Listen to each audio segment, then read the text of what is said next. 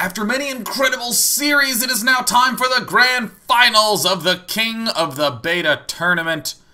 Half the players in the finals, many expected to be here. The other half, a dark horse. The man who's been in the beta for the longest amount of time, battling away against the GSL Codes champion. It is now Morrow versus Polt.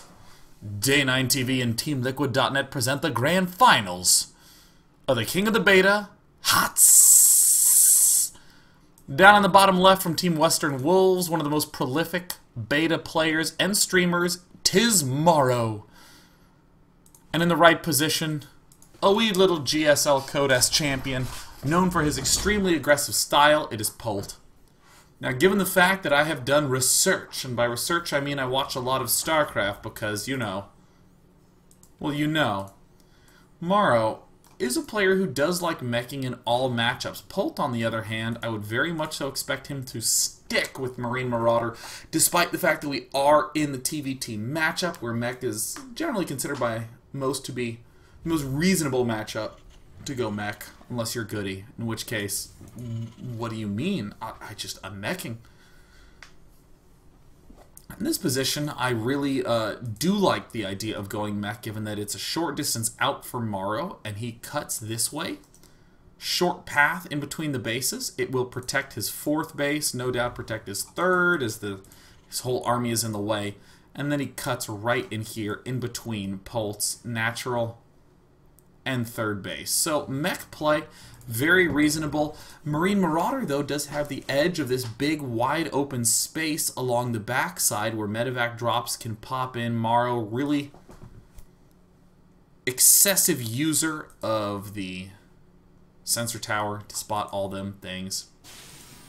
And we see the usual deviations.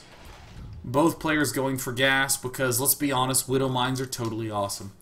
It is interesting that in seeing a lot of the Korean players battle in the Terran vs. Terran matchup, especially Marine King Prime, seeing how often the Hellbat drop versus Hellbat drop scenario comes to light, but at this point in time, both players not going for any sort of fast tech. Both players doing the identical fast Reaper play.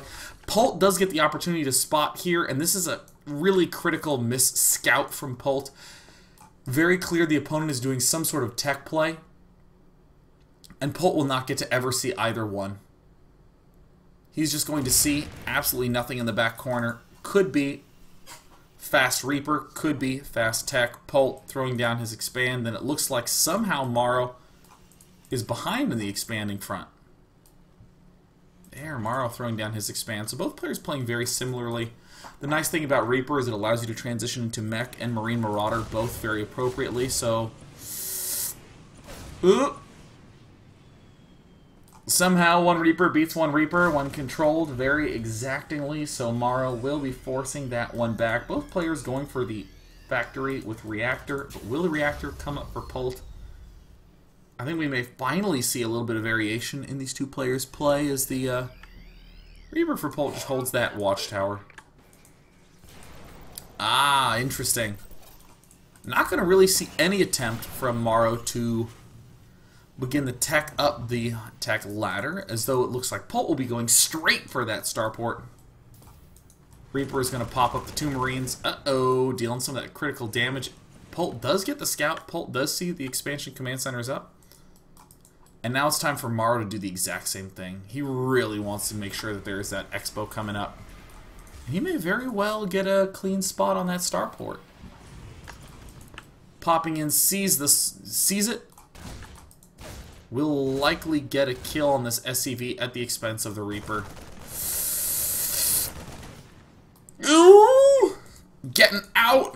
Freaking me out. Taking it down. Morrow going for a more classic expand into Hellion play, Polt going into the mines, and then into the starport. Will he go straight for the medevac? Will he go for the Viking as a little bit of a defensive play? There's the defensive Viking. Now that the factory is up, we see that there's 50 gas. We can begin making more mines, and he does. Third command center coming down from Morrow. Looks like he thinks that this might be Terran versus Zerg. LOLOL. And indeed, Marine Marauder medevac.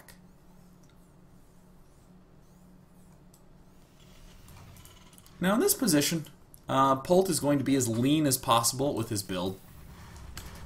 Did a really cute thing where if you look, no Vikings out. He let the Viking get close to completion before canceling it, just to be sure. One Hellion falls to a Widow Mine at the front before getting up into the main base. This Reaper will likely get out again. Is this one Hellion starting to do a little bit of cooking damage? Morrow being very careful not to have that walk into range of a mine. But he does.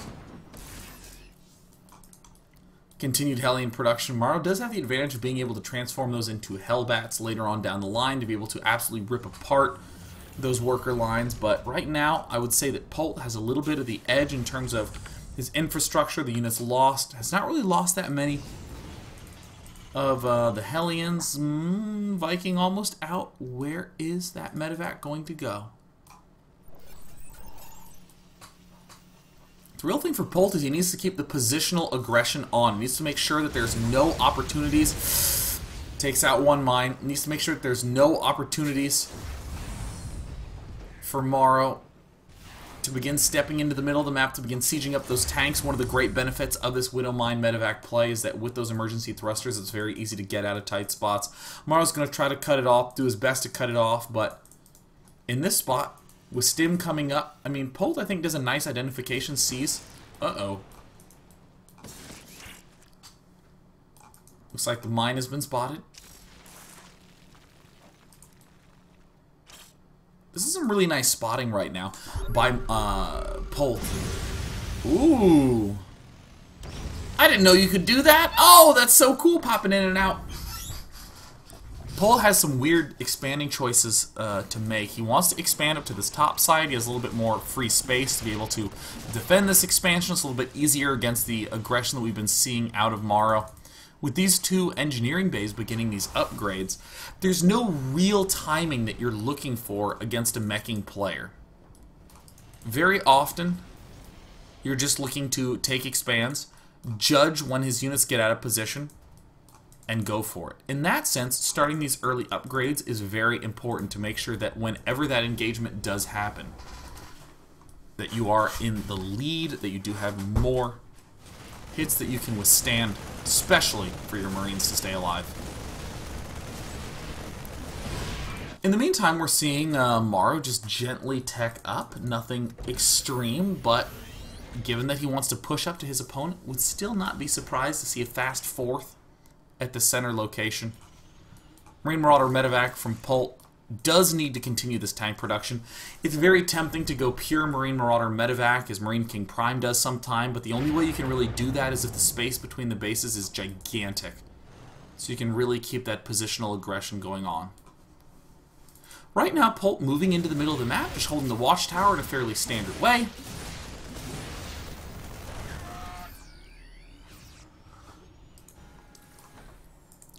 And Morrow does have some options to be aggressive. He's getting the transformation servos to allow him to go into Hellbat mode, but there's some abilities to do some drop aggression, see if Hellbats can poke in. The back of the main base not only has no turrets, but no watchtowers. There's actually no read from Polt that those sort of things would be coming in. So drop play could be very beneficial for Morrow, but he tends to be a very passive player, tends to favor setting up his optimal set of units. And Polt, I think, very smartly, is already cutting to the left side. If a push comes in mid, he wants to be able to take it out immediately. One siege tank suggests that that might not be a wise option. Speed medevac spots it all. 3 Hellions moving out from Morrow to the top side. Now, in Morrow's shoes, the big goal is to get to 2-2. You actually do have... nothing's been started yet. The big goal is to get up a huge force, 2-2 upgrades, even 1-1. Decimates a Marine Marauder army if positioned well. Taking the 4th base would be enormous. But what you need to do in Morrow's shoes is just build up and make one huge, clean attack that's slow, deliberate, doesn't walk into any traps, the tanks don't get unsieged, and here it is starting up. It could very well take 4 minutes to get from here all the way over to Polt's natural expansion. But all that's okay. Morrow's taking his expansion. So far, so good. Just churning out tanks, Hellions, all the good stuff. Now, Polt, on the other hand, does want a second factory to be able to keep up in that tank production, but we don't actually see that quite yet. Wait, we do. Where is that second factory? Where? Let me cut. Oh, there it is. Oh, thank goodness. Because in this tab, we see that Morrow is leading in tanks, but he's not dominating. 8-6. This gives Polt permission to do little counterattacks, even despite these close proximities. Two medevacs right here with Marine Marauder would be absolutely essential. Doing drops here, even doing drops here, or just waltzing right on by as the push gets aggressive. Polt's starting to do the scan. These orbital commands, normally used for SCV muling, is not as important as the scan. Sensor towers getting set up for both players, so pretty basic at this point, but Polt really starting to exploit things right away. I know you have turrets. My medevacs are faster. Polt drops at the backside. He's going to try to crack this all at once with multiple drops in multiple locations, trying to find the weak points in Morrow's armor, and it looks like he has found plenty. Marine Marauder with that speed boost, the emergency thrusters, I mean, spotting with the sensor tower, coverage with the turrets and the Vikings. And this is a massacre. Oh my god, Polt just broke through that no problem. Morrow's not even going to get himself established. 45 workers killed in a matter of seconds. I mean, Polt has essentially dealt one blow to Morrow, and it might be critical damage. I feel like I'm watching Bushido Blade. Scan from Polt just to make sure that there's nothing else he can do. Even picks off the mine, but not before it unleashes a volley. He's going to load in, he's going to pull out, he's going to fly right into everything, but let's be honest, Polt is in control right now. Even the Hellbat's looking weak in the face of the Marine Marauder pressure from Polt. Stepping up, he's forced to cancel on 1, 2, soon to be 3 command centers. Morrow trying to send some units to take it out. Absolutely not. The Marauder, the classic Polt unit, not doing anything, losing turrets, sensor towers. And in the meantime, Polt, command centers, command centers, command centers, command centers. The tank count from Polt is getting ridiculous in itself. Morrow beginning to rebuild, but at the front he has exactly 5 tanks. Exactly 6. And it looks like Polt realizes that 14 is higher than 7, begins to step forward. A little bit of a sloppy initial engagement, but no big deal. The drops continue right on top of the missile turrets, not a big deal. It's this tank Marauder force that Morrow really has to worry about. The single scan demonstrates that there's a big weak spot. Marauders stepping in, and there is the hole. Polt steps in, sieges up. This is not going to last very long. There's the huge explosion of the front line of Morrow's units, and even though Polt has to pull back and reposition himself a little bit, he's going to be able to cut off reinforcements from the ramp. Polt needs to siege up. There's the good game. Polt with a convincing game number 1 in the grand finals of the King of the Beta.